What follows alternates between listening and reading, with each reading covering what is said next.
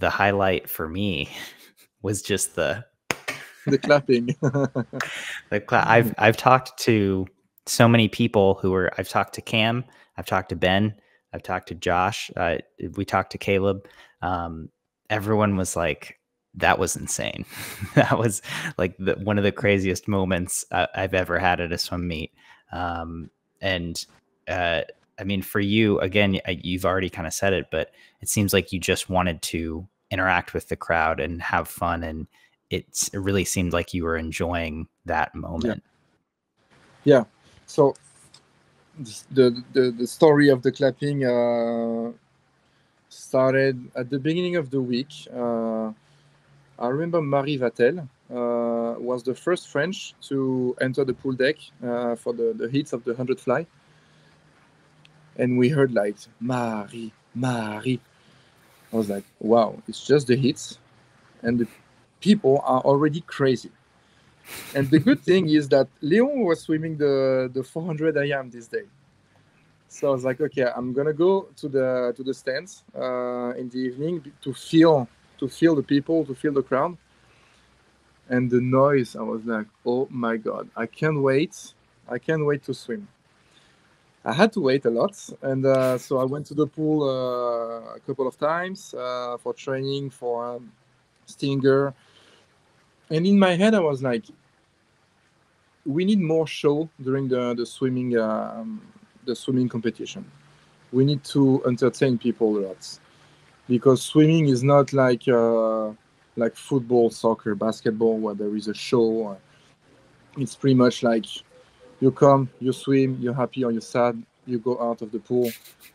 It's interesting when you have great results, but people come to see us to be entertained.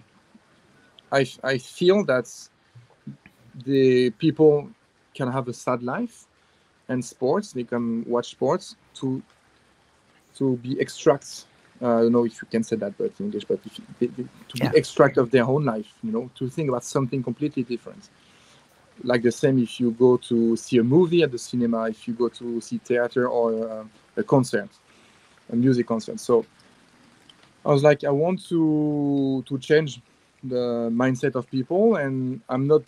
I mean, I'm the first one to do that before the race, but when you see the athletics, since 20 years, 30 years, we've seen Maurice Green, we've seen Usain Bolt playing with the cameras before the races. So why not? Why swimmers cannot do that? Because we are in this mindset of, okay, if I do that and if I don't succeed, people will say that it's because I did that before. It's no, I do not agree with that. You have to play. If you have to be yourself. If you don't need to play, don't play. I mean, don't get out of your own preparation. And James told me that before the class. No, James, I didn't say. I didn't tell James before. Sorry, I told to my mental coach before, because James will tell me, no, don't do that, please. So after a few days, I was like, okay, for the long jump and the high jump in the athletics, they are doing that. So I'm gonna try to do that for the 53. And then during the hits, I was like, no, I'm just gonna enter to feel the crowd, and I will see for the semi. In the semis, I was like, maybe if I am in the final, it's better to do that in the final and not in the semi. So fortunately, I was in the final.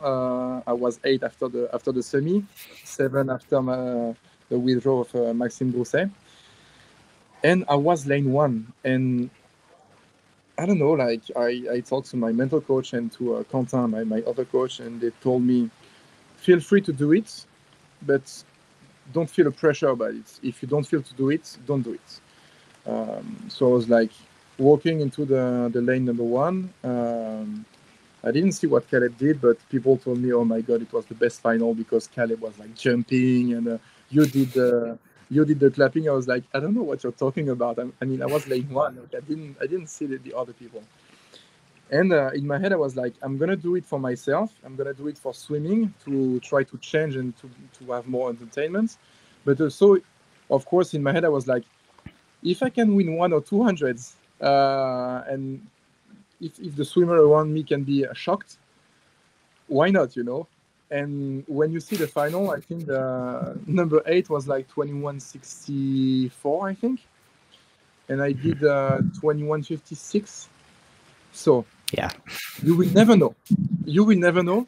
I didn't do that for to take swimmers like the Olympic swimmers with me in the 53, to take them out of the routine. I did that for me, but of course in my head I was like, if it can help, why not? So I was in front of the home crowd. I was like, I feel doing it. I have nothing to lose. I'm lane 1. So I did that, and after I did a medal, so it was cool. But luckily I did a medal, and in France we can be a bit hard. And if I would finish like 6 or 7, I know people will say he did that. That's why. So I'm happy. I did the clapping and I had a medal. Thank you. No, I'm very happy that it worked out Why? well. Thank you. Yeah, I wouldn't want to see someone who's trying to bring fun and joy and entertainment to swimming, then get their name dragged because they didn't get on a podium, right? Yeah. That just seems so silly. And there is so no I'm link glad. between the clapping. There is no link between the clapping and my performance. There is no link. Yeah. I mean, the link will be, I'm more relaxed, I will be faster, but people will think the opposite way, for sure. So. For sure. And I'm guessing even in other sports, people might still say that, but I don't think they really understand how the mind works or how athletes' minds work. But that's very cool. Thank you for bringing the clapping to swimming. I hope it's going to continue, and not only with me. But I hope so too.